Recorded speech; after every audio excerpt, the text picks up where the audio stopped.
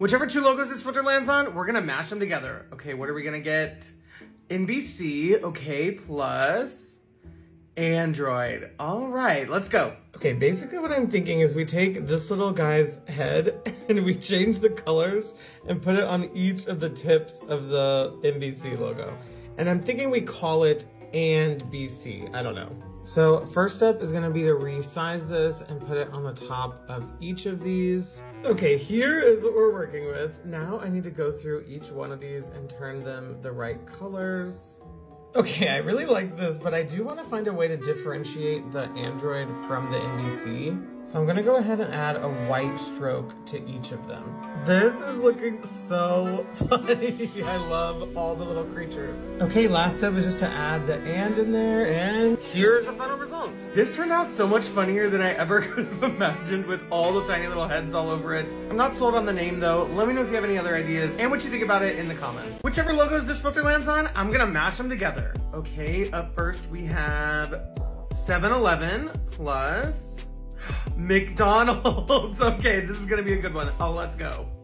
Okay, I think it'd be fun because this shape is almost like this shape, to use this and make it into an M and do everything in the colors of the 7-Eleven logo, maybe making it say McLevin. So first I'm gonna select this shape here. Then I'm gonna move that down here and I'm gonna duplicate it. Here's what that's looking like. Now I'm gonna take all the letters from 7-Eleven and type out Mick.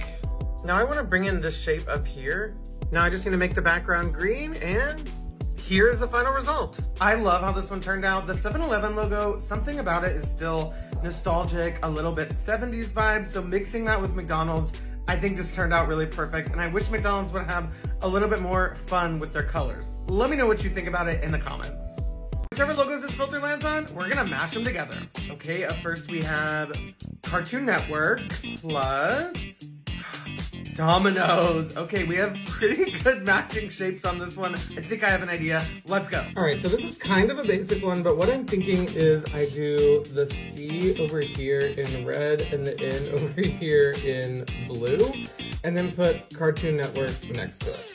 So the first thing I need to do is cover up all of the colors here and grab the C, and I'm gonna make that red and then move that down over top of the blue. Then I'm gonna do the same thing with the N and spin it to fit in there.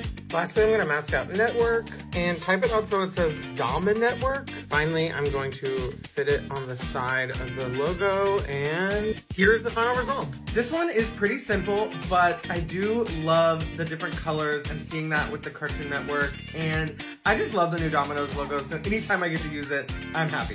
Let me know what you think about it in the comments. Whichever two logos this filter lands on, I'm gonna mash them together. Okay, up first we have Target plus Starbucks. Okay, we've got the shapes already. Let's figure out what we're gonna do. Okay, since they both are circles, I'm thinking what we do is basically try to fit the Starbucks logo within the Target logo and try to make kind of like the outside be this kind of negative and the inside be the reverse. I don't know, I'll try it. Let's go. I'm gonna lower the opacity so we can see what we're working with. Select all of the different white parts of the Starbucks logo. Okay, now if I do just the inner two circles here, then I should be able to dye all of this whole part white. Yes, that worked perfectly. This time I should be able to dye the inner part red, color them white, and here's the final result. It's really trippy, but I do think they could tweak it a bit for their cafes within Target. Let me know what you think about it in the comments.